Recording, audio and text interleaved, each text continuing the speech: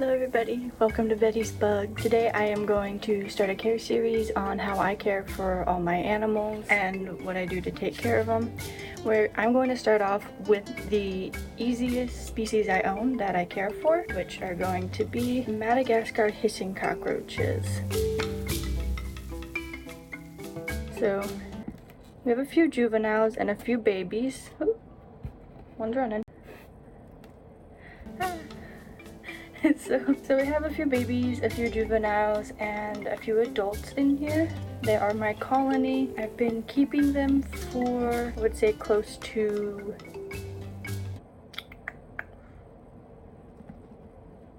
a year and a half maybe. And so far they have been my most favorite species of all time. The juveniles are really freaking fast.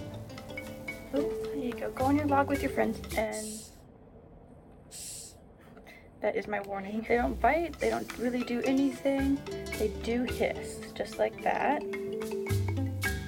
When you first get your Madagascar hissing cockroaches, you're gonna need to know the difference between the males and the females, so that if you want to start your own colony, you don't have too many males, because with too many males, they're gonna end up fighting, they will kill each other, and it just will be a bad colony because the males will overtake the females in like an instant. This one right here is going to be your male. They are about the same size and length. The only way to really tell the difference between male and female hissers is by these little horns right here. Sorry, little dude. Now, the males use these horns to fight for females. I have about 3 males in the tank, and the rest I do believe are females. The babies I have not gendered yet. So females give birth to live babies. They give birth to around 10 to 60 babies at a time. Most of them do not make it though. When she goes to, I would say, in quotation marks, lay her eggs, what happens is there's this little yellow thing that comes out, and she doesn't push it out all the way. If she does, that means it wasn't a fertilized egg and it was bad. So she'll push it out, not all the way though, and then she'll suck it back in. It's the weirdest thing ever. She sucks it back in, and then more alien vibes, they hatch inside of her, and then she pushes out her live.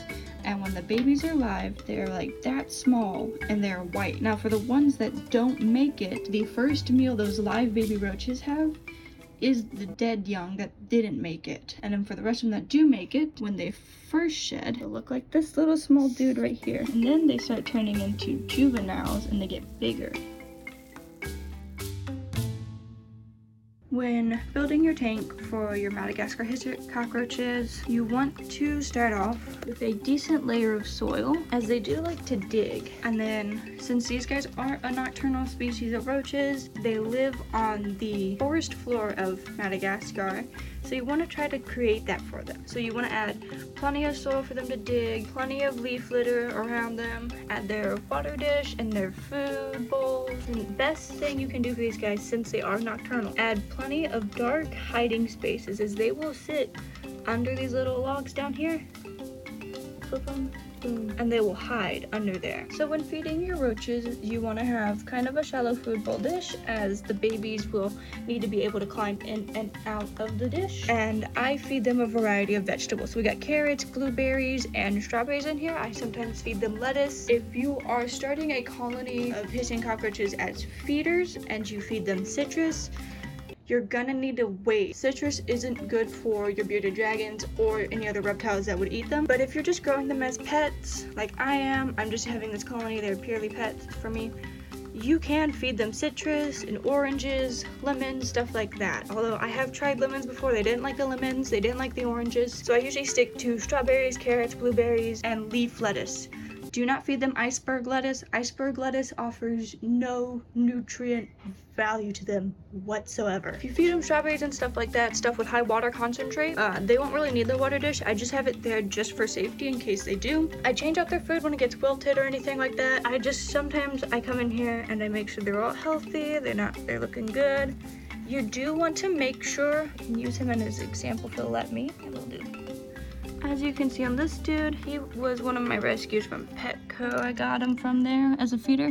You can see his exoskeleton is cracked and it is kind of chipped and broken.